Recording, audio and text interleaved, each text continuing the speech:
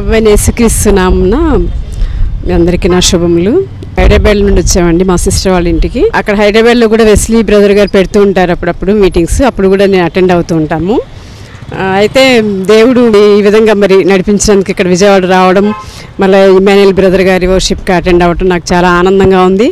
చెప్పినటువంటి మెసేజ్ కూడా ఇతర మోషే గారి మెసేజ్ ద్వారా హోరేబు పర్వతం అనేటువంటి అంశం గురించి చాలా అంశాలు నేర్చుకున్నాం. చాలా ఆత్మీయంగా నన్ను బలపడడానికి నాకు కూడా నాలో ఒక హోలీ స్పిరిట్ లాంటిది నాకు మాట్లాడినట్టు అనిపించింది. దేవుని సన్నిధిలో ఉన్నప్పుడు చాలా నేను ఆత్మీయంగా బలపడ్డాను.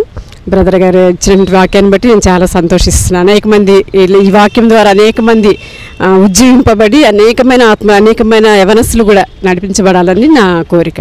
నేను ఇంతకుముందు చాలా అల్లరిచిల్లరగా తిరిగేవాడిని. ఎంతో విధంగా నేను చెప్పలేనటువంటి విధంగా తిరుగుతాను. నేను చేసేది ఒక రిటైల్ ఎంప్లాయీగా పనిచేస్తున్నాను. దాన్ని బట్టి మీరు అర్థం చేసుకోవచ్చు నా జీవితం ఎలా ఉంటుంది అనేది. అయితే నేను తిరుగుతున్నటువంటి సిచ్యువేషన్కి తగ్గట్టు ఈరోజు జరిగిన వాక్యంలో ప్రేరేపణ అనేది రావాలి. మోషేకి జరిగింది ఎలాగా 120 సంవత్సరాలు బ్రతికినటువంటి వ్యక్తి 40 సంవత్సరాలు ఒక విధంగా, 40 సంవత్సరాలు ఒక విధంగా, 40 సంవత్సరాల్లో దేవుని వైపు చూశాడు. ఆయన చేతి నుండి ఎంతో పంచ్ పవర్ ఉన్నటువంటి అతను దేవుని వైపు తిరిగి తగ్గింపు హృదయాన్ని కలిగి ఇశ్రాయేలు ప్రజల్ని మార్పు చెందించాడు. అట్టి విధంగా నేను కూడా మారి దేవుని వైపు యూటర్న్ తీసుకోవాలని కోరుకుంటున్నాను. ఈ యొక్క దేవుని సన్నిధికి వచ్చినందుకు ఎంతో ఆనందంగా ఫీల్ అవుతున్నాను. అలాగే ఎన్ని చోట్లకు చర్చికి వెళ్ళినా సరైనటువంటి విధానం, వాక్యం చెప్పే విధానం ఎవరికి అర్థం కాక తెలీదు. సో ఇక్కడ చెప్పినటువంటి వాక్యాన్ని బట్టి ఎంతో ప్రేరణ పొంది సంతోషంతో ఈ యొక్క వాక్యం ద్వారా బలపడాలని ఆశపడుతున్నాను. సో పాల్ ఎమ్మాన్యుయల్ అన్నకి నా యొక్క కృతజ్ఞతలు తెలియజేస్తున్నాను. ఈ వాక్యం ద్వారా ఇంకా అనేక మంది బలపడి ఆశీర్వాదం పొందుకోవాలని ఆశిస్తున్నాను. అలాగే ఇప్పుడు దేవుని పరిచర్య చేసే దైవజనుల మీద, అలాగే మరి దేవుని బిడ్డల మీద మరి తిరుగుబాటు చేస్తానికి మరి ఎన్నో దోహదాలు ఉన్నాయి.